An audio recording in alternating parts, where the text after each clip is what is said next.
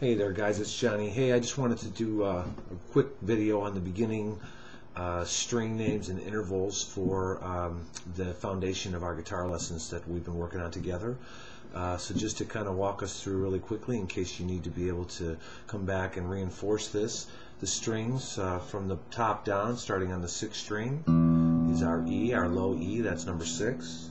And then our 5th string is the A.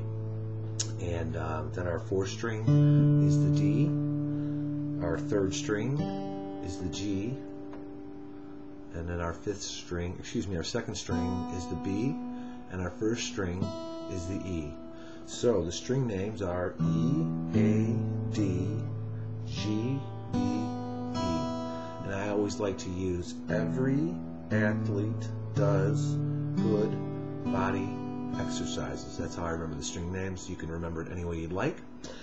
Differently than the every good boy does fine thing, which is more musical and note based. This is just to remember the strings. Every athlete does good body exercises.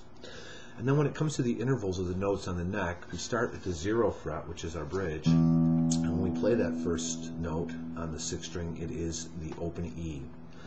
And the way the intervals work is they're constant, and they either are a step or in a couple of cases a half step.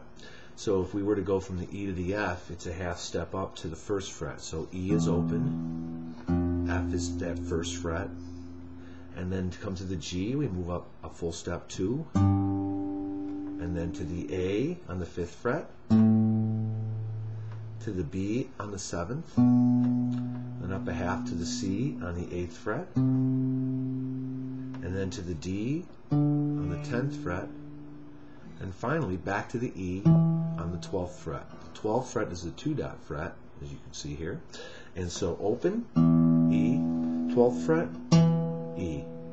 So the interval on the E string, number 6, is E, F, G, A, B, C, D, and then back to E on that 12th 2-dot fret.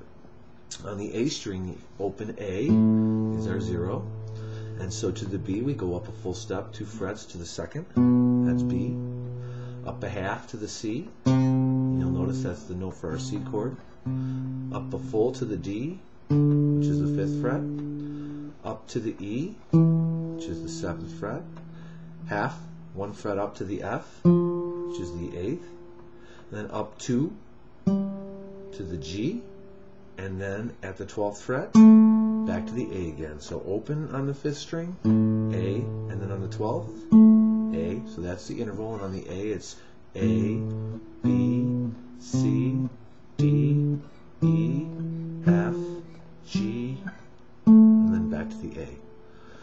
Then one more, we'll throw the D string in. You don't use it as much as we build the foundation, but just to hone it in there. The open 4th string is the D note. So to the E we're going to come up 2. F we're going to come up 1. So there's our F on the 3rd fret on that D string. The G is the 5th fret. Back to the A, which is the 7th fret. The B, which is the 9th fret. The C, which is the 10th fret. And then back to the D, which is the 12th 2-dot fret. So open, D, 12th fret. There you go. Those are your intervals. And so all together on the D, it's D, E, F, G, A, B, C, and D. So there you are. There's your beginning foundation to make sure that you've got the right string names in your head and the right intervals on the fretboard. Thanks a lot. Let me know if you have any questions.